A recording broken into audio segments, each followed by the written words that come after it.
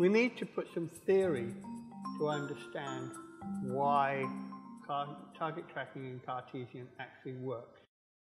The theory allows us to comprehend why it works and thus how to better use it. If we have a camera, and the camera is in 3D space, and we have a target, and the target is in 3D space. In order to move my camera in space, in X, Y, and Z, I need 3 large axes of motion on my machine.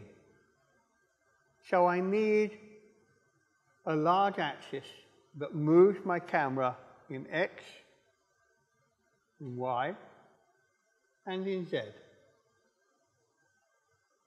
Correspondingly, if I'm going to move my target in X and Y and Z, I need 3 small axes that will move my target in X, Y, and Z. In order for target tracking to work, I have to have a kinematics model. The kinematics model we looked at earlier is a definition of the shape of the machine and its sizes and what each axis does to the camera.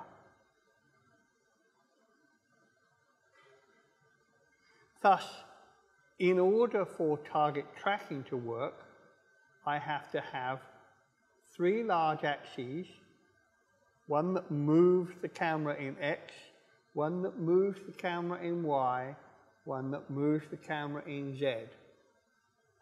And these axes are target tracking axes. In other words, if I move my camera, I want my target tracking axes to do that without my needing to resort to moving individual axes. I want to be able to move my camera in 3D space and have my target tracking axes just do that as slaves to the mathematics of the movement of my camera. Correspondingly, if I want to move my target in 3D space, X, Y, Z, I need 3 target tracking type axes that will move my target in X, Y, and Z and not need to resort to which axis does what, because the kinematics file defines which axes are target tracking axes and what they do to the camera and where the camera is looking. Therefore, I have, when I look at my axes, in each axis setup, I have a type of axis. The rotate here is a target tracking axis.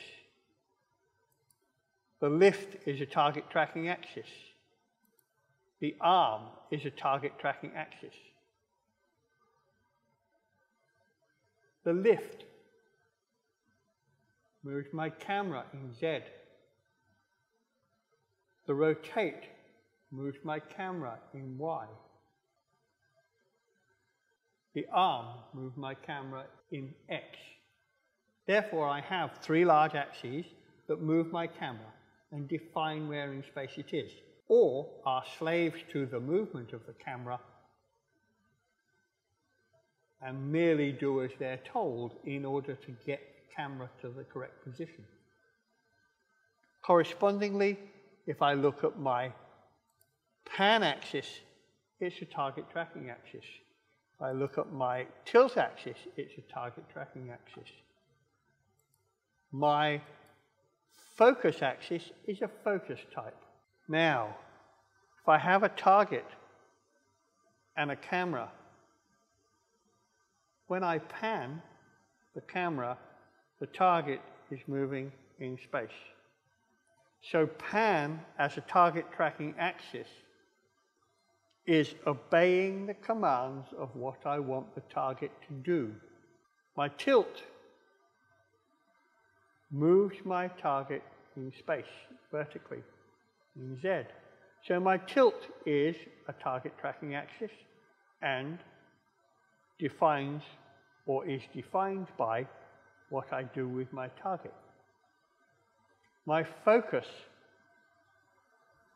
moves my target in X with respect to the camera.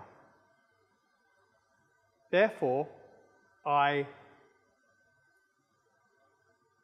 can move my camera in X, Y, Z, my target in X, Y, Z.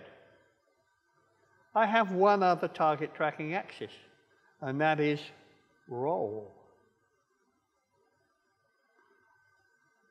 And as we have seen, with this machine, in order to go into Cartesian control and reliably know what our camera is going to do, I have to fix the roll somehow by using roll level or roll up, rather than roll moves.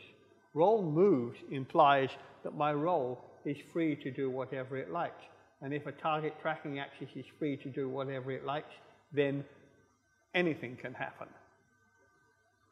So for Cartesians to be functional on this machine, I have to go into roll level or roll up. And thus, I don't have to worry about what my roll is going to do.